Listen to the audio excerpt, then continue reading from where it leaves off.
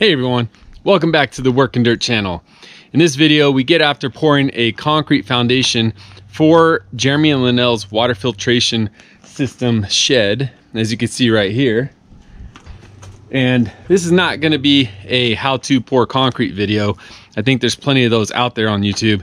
It's going to be more of motivation, inspiration kind of concrete video. So if you need some of that, stick around.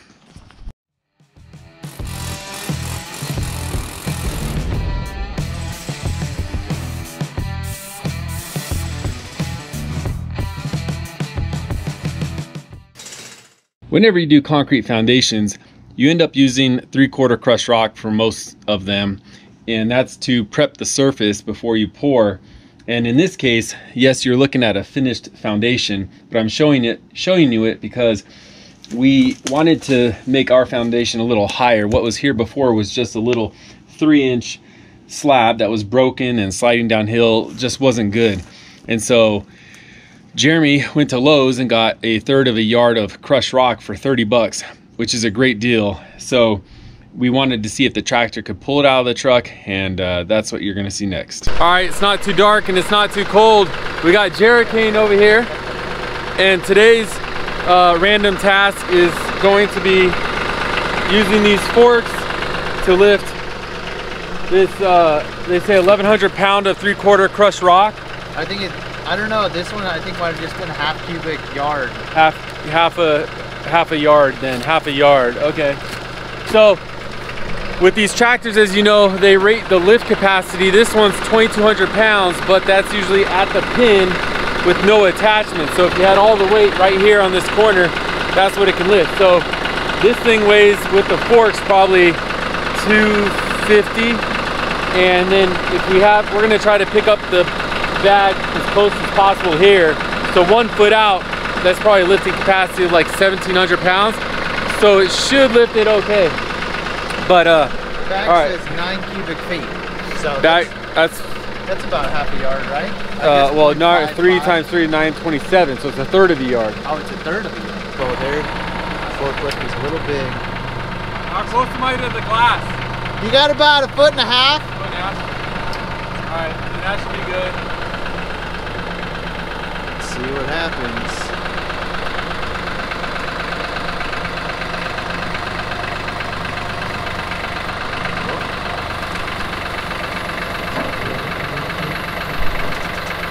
You want me to put down the tailgate?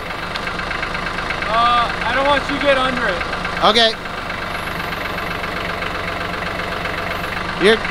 You're clear. Oh, look at that. The Branson's doing work. Yep. Ain't nothing for Red Rock, dog. I was worried. We've lifted some pretty heavy logs at this, and they took the balance. It lifted the tractor, but I guess this is good. I guess those logs we were lifting were heavier than this. Nice. So we're putting in a foundation for the shed right here for our water filtration system, and having the rock that close is much nicer. Any closer and I'd have to give you a glass of wine with that. Look at a little update on our nice shed here. Pallet shed. Pretty cool. We can just finish that. We might add a little something to hold all these rakes and whatnot, and shovels, picks.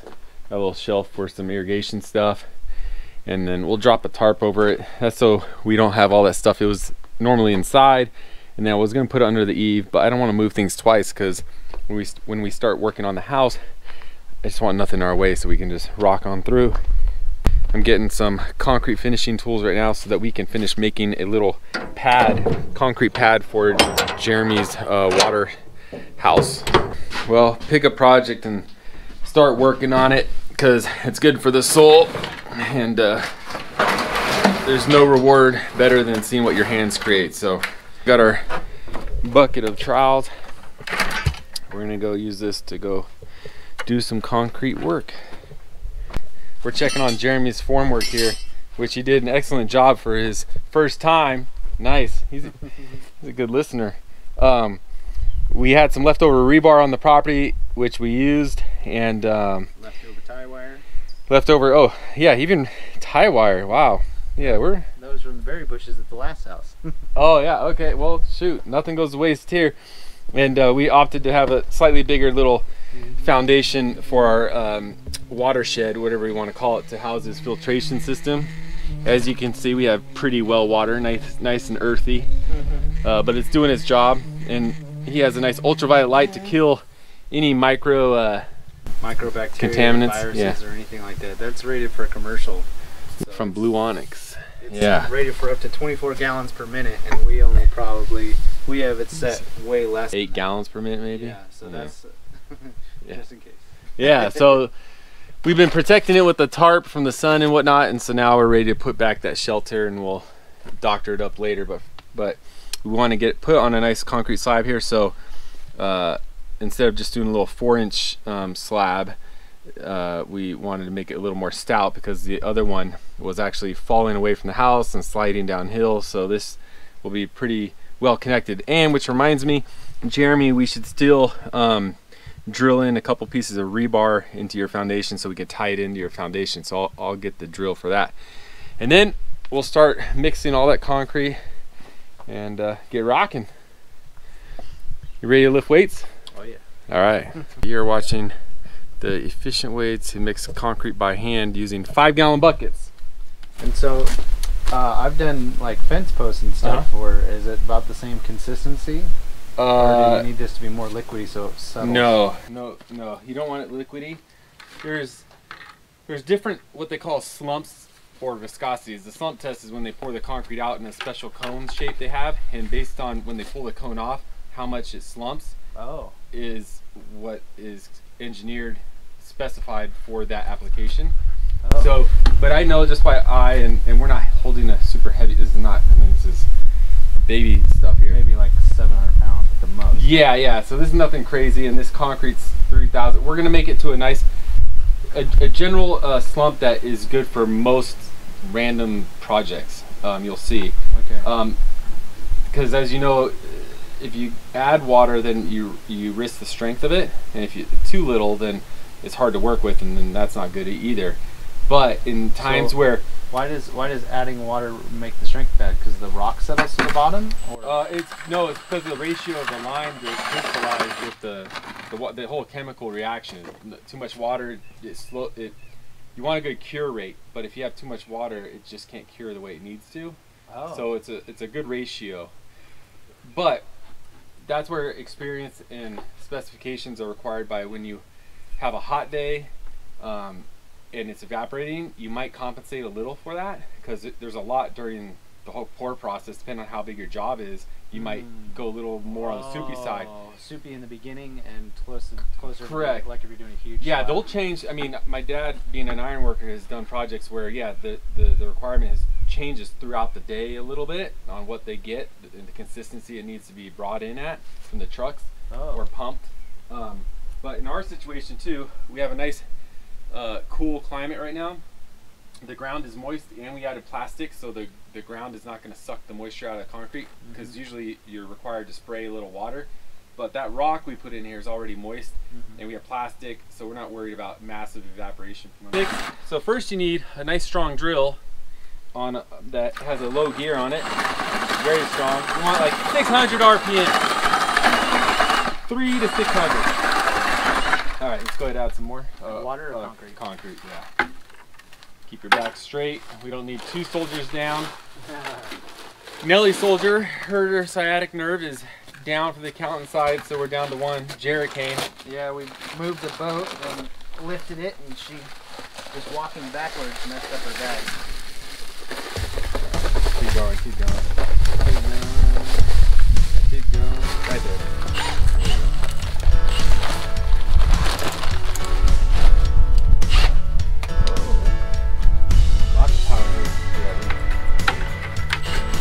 Give a little doozy.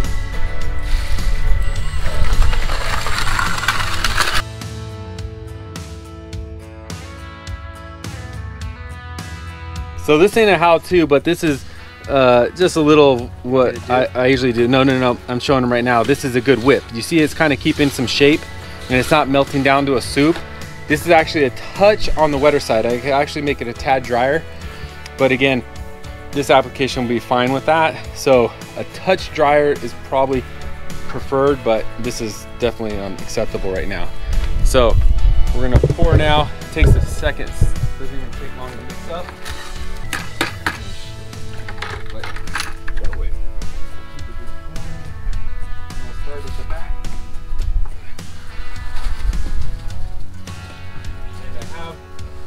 That little scoop when I'm done pouring this, Jeremy.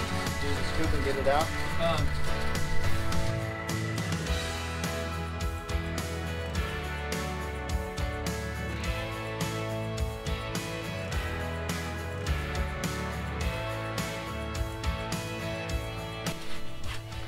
Yeah, and don't keep that back corner too high because we'll add some at the very end so that we can smoothen it out with the rest. Yeah, keep it about an inch down. There you go.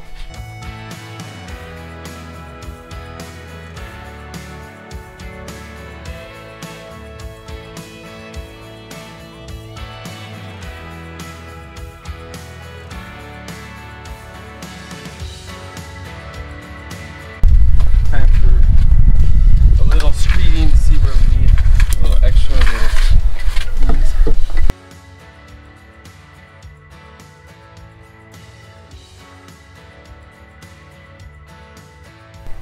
Calculating the volume is always tricky, especially when you have footers, and I didn't take the time, I'll admit, to get the perfect volumetric amount that's needed. I did a rough count based on a 4-inch slab, and then I was obviously thicker than that in the footers, and I estimated wrong. So he is going to get just a couple more bags to fill that area. So in the meantime, I'm going to just start finishing the back and make use of time. So it's actually not that bad, and the store is really close. So.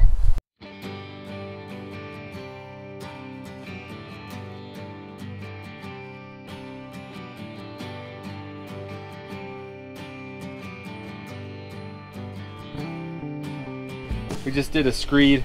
Now we'll do a little hand troweling, but we're gonna wait for a little evaporation and then continue to work it every half hour.